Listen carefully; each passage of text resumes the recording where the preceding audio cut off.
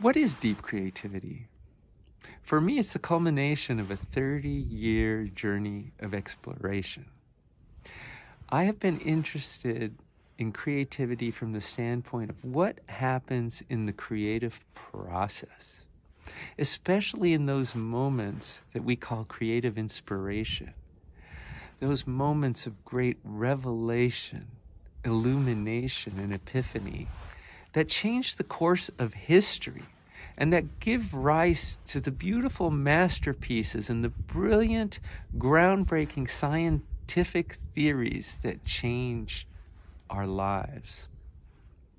I've always been intrigued by those experiences, and one of the reasons is that on March 16th, 1987, I had one of those experiences myself.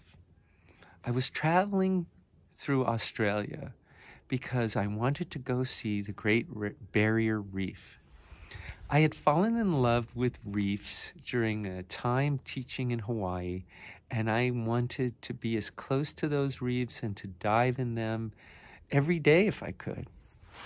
I was just a few miles away from the Great Barrier Reef, and I had fallen asleep and was awakened by a voice that said to me, "You are greater than you ever imagined."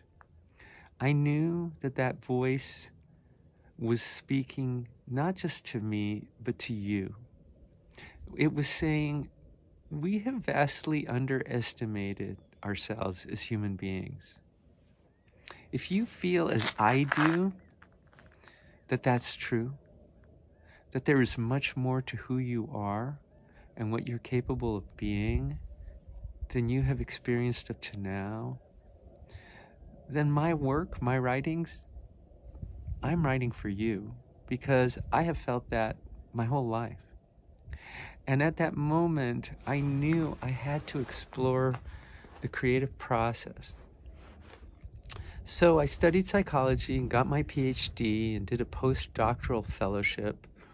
Then I sat down to try to write this book that became Deep Creativity, and I realized that my scientific training had not given me the proper understanding that I needed to be able to write this book.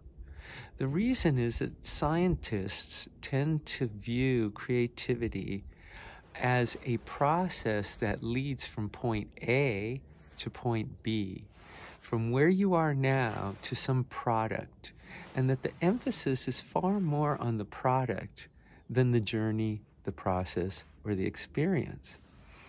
So when you look at scientific reviews of creativity, you will see that there's a glaring hole, a void, because to a large degree, scientists have not quite figured out what happens during that wondrous, astonishing journey that gives rise to creative ideas, images, and insights.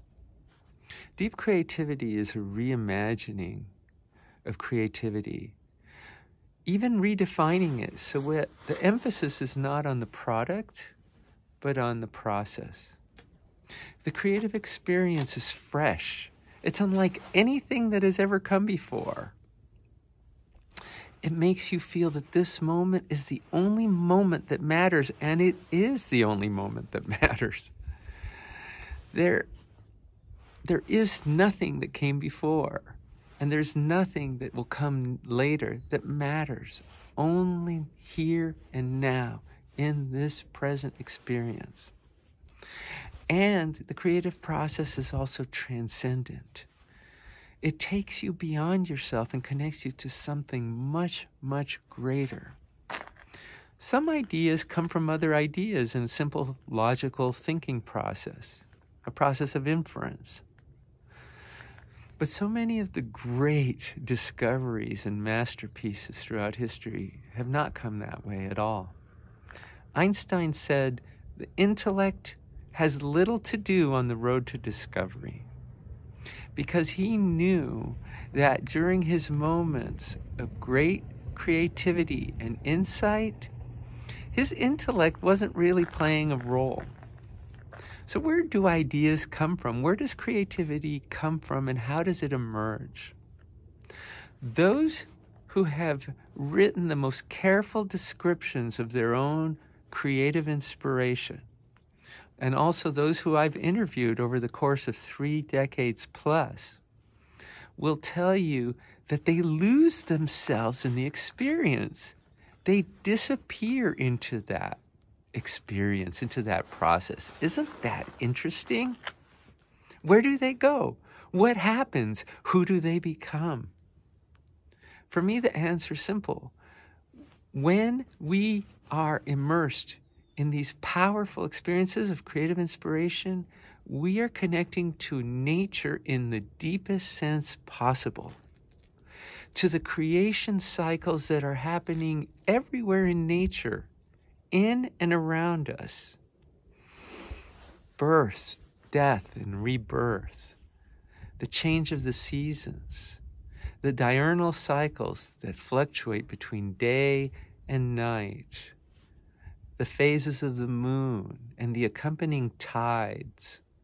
We see cyclical processes everywhere in the formation of galaxies and continents, ecosystems, the cycles of the elements. There are natural cycles that are happening everywhere around us. Don't you think that those same cycles might be playing a role in how we create, where we generate things like new songs or a dance that we choose to express ourselves and our joy with? And speaking of joy, you have to factor in love and joy into the creative experience. I have yet to meet a great actor, writer, poet, sculptor who doesn't talk to me about passion, about how much they love their art, how much they love the experience of creating. Why aren't we factoring those things into the scientific study of creativity? These things are overlooked, but not in deep creativity. Deep creativity has integrated into it a very expansive discussion of the role that love plays in the creative journey. Without love, you would not have any kind of great art or achievement in human history. You just wouldn't. Why do people devote thousands of hours to learning how to play the piano? Or I sat for years staring at a blank screen as I started to learn how to write books.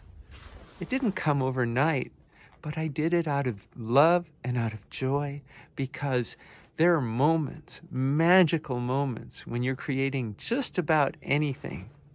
Perhaps when you're cooking something at home, or you're drumming if you're a percussionist or drummer. When something extraordinary happens, you find yourself in the flow of essence. Or perhaps that flow of essence finds its way into you. I think that the wholeness of nature is embedded in every layer of the universe, including our minds and our bodies, our organs, our tissues, our cells. We may simply not be aware of it, but when we're immersed in the creative flow, when we are grooving with music that we love, or singing and dancing and writing and reciting poetry and all these things that are forms of expression, we are tapped into that wholeness.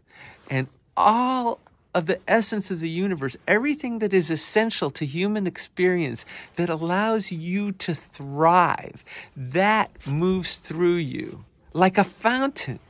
We are the wellspring of creativity of the universe, embodying nature's wholeness and its creative power. That, my friends, is deep creativity. And a very important part of the creative experience, and this is what I believe ties me very closely to Vadim Demchog, and his work is play, playfulness. Now, I want to tell you about two different aspects of play. My understanding, and it is limited, of the Russian language is that there may not be separate words for these two aspects of play that I'm about to describe. One is a game, like chess. Chess has rules, strategy, goals. The objective is to win, right? The objective is to take the other player's king? I'm sorry, I'm not a chess player. And so when you play in this form, in this way, there's a great deal of structure, there's a great deal of thought, strategy, processing. But there's a different form of play where you're simply expressing and it's free-flowing. What is the goal of the dance? Why do I dance right now? Why do I do it? Because it feels good. It brings me to the experience of here and now. It brings me into that experience and into myself in ways that other things might not do. And so I dance. And dancing does not have a goal. There is not an objective. I don't have to do it a certain way. Those things aren't important. The only thing that's important when you dance is what you're feeling and experiencing now. And so you dance. That kind of play that is free-flowing, that doesn't have structure, that is simply about being present now. We have a word for it in English, which is fun. Fun is what you feel when you're enjoying yourself, when you're rejoicing in play. Fun in English comes from the same root as fool, because there is a thinking process that says only children and simple-minded fools play in this way. Sing songs and howl at the moon and scribble on paper and throw paint at walls. Those are fools who do that, but no, that's not accurate. It's the wisest who can do that, especially as adults. As children, we do it naturally. Many of us are socialized to stop doing it. By the time we're in our 20s, late 20s and 30s, we're supposed to think more practically about how to earn a living and raise a family. But play holds the key to our greatness. Vadim knows this, and I know this. This is why I feel that Vadim Demchog and I are connected in a very deep way, maybe as brothers from two different mothers, because we've both come through very different means, living in very different parts of the world that are much too isolated, by the way, from each other. Because, my friends in Russia, I feel your hearts are connected to mine in these particular ways. I feel that many of you understand that your hearts, as well as your minds, have to be integrated in what you do. That's a fundamental thing. Vadim and I both have discovered through our life experiences that there is greatness that lies in your ability to immerse yourself in play and in creative expression. That greatness doesn't have to do with how much money you accumulate in your bank account, the size of your house or car, how famous you are, your reputation. That's not what greatness is all about. Greatness is about what you can experience, know, and feel right now. If you think about it, there's nothing else that matters but now. The future, we may not live to see it. The past is a story we tell ourselves. We have a hard time differentiating what actually happened in the past in terms of our memories from our own reconstruction of it. Every time we tell the stories of our past, they change a little bit. Researchers know this. But the present is the one thing you can count on. Play and creative expression can bring you into the present in ways that most people may not know. Because if you bring yourself into the present deeply enough, you connect yourself to the wholeness of nature, to that which abides in you and in everything else. That is a very, very profound place in which to live. I want to live as an embodiment of nature. Victor Shamas, he's getting older. One day he's not going to be around. His body's going to deteriorate, age, and die. But nature continues forever. Now is eternal. Here is infinite. If you don't believe me, let me ask you a question. When does now begin? When does now end? The construct of time is artificial. We break things apart. But now is a free-flowing experience that is never ending. Why would you want to live in a temporary situation where, there's an old saying in English, life is suffering and then you die. If you think that that's all life is struggle and suffering and trying to make it in the world and being this tiny little creature lost in a vast, expansive universe, what kind of way to live is that? That's not where I want to live. That's not where the great artists like Leonardo or Michelangelo lived. Because when they created, when they immersed themselves in their creative experience, they became infinite and eternal. Either you know what I'm talking about or you don't.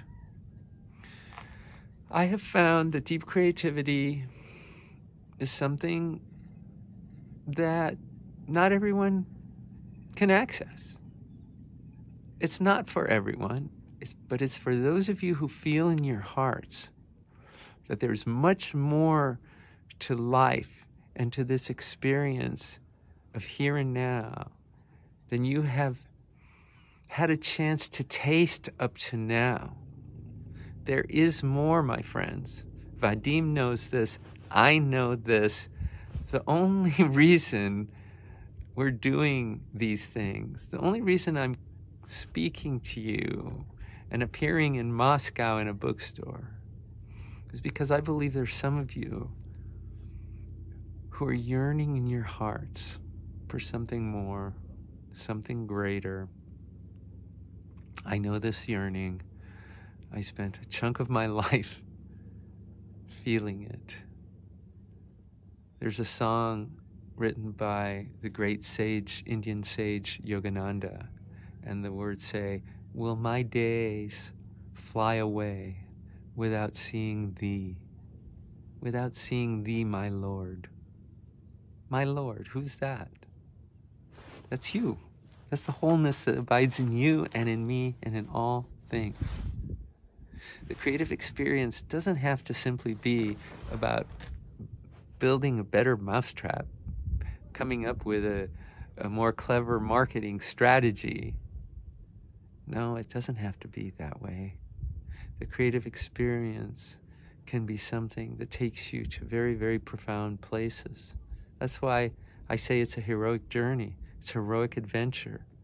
And deep creativity, as well as The Way of Play and some of my other books, are an invitation, are a call to that adventure, to step out of that limited, small, restrictive way of being that puts people in lives of quiet desperation, and to go on a journey that can lead you to unimaginable bliss, ecstasy, and delight. These are your birthrights, my friend. And that is why The Way of Play and Deep Creativity and the entire series of books about play that are currently being published, that's why they're coming out, to serve you on your journey. Thank you for your time. Much love to all of you.